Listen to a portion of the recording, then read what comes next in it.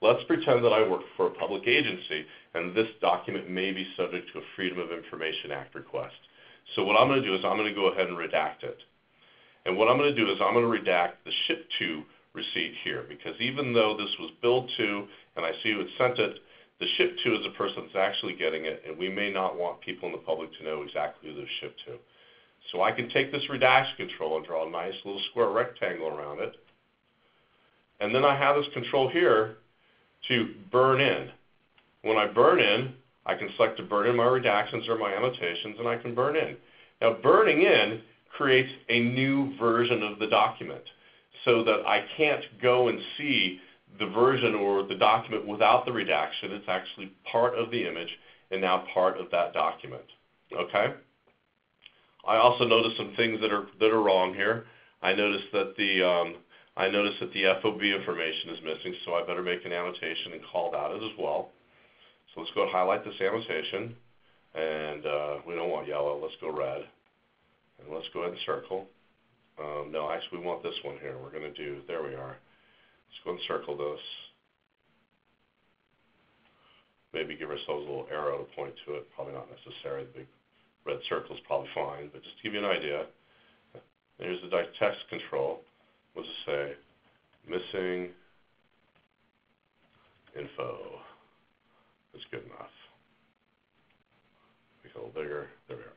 Missing info. So it's obvious that's what we have here. Now with redaction, I can burn in, but what I can also do is if I save the redaction, or the annotation, excuse me, it saves it as a layer. So rather than altering the file, it saves it as a layer on top of the file. I can actually send this to multiple people, have multiple people annotate the document, and it'll store their annotations separately from each other and allow me to pull them up one by one and look at those annotations. So it's a great way of facilitating a review cycle on content. Okay? Let's move across the top here. Let's go ahead and change the type now. We see that this is an invoice. And so I'm going to go ahead and select invoice. Go to next. Now again, I could go ahead and index this document right here if I wanted to, but I want to pull some information off of the screen. So I'm going to press done, and instead what's going to happen is that my display over here on the right is going to alter to show my invoice properties. Okay?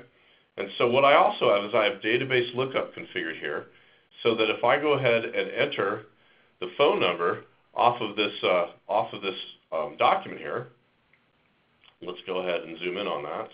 Oops, view.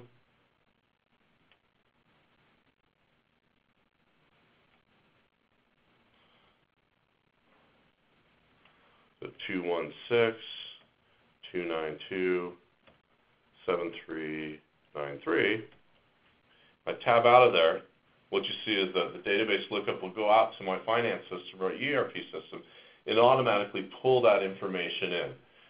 Database lookup is really important when you're doing application integration with line of business applications. If you want to retrieve this document from that line of business application with our search URL capability, you have to make sure it's indexed correctly on the way in. And database lookup is a great way to make sure that that works.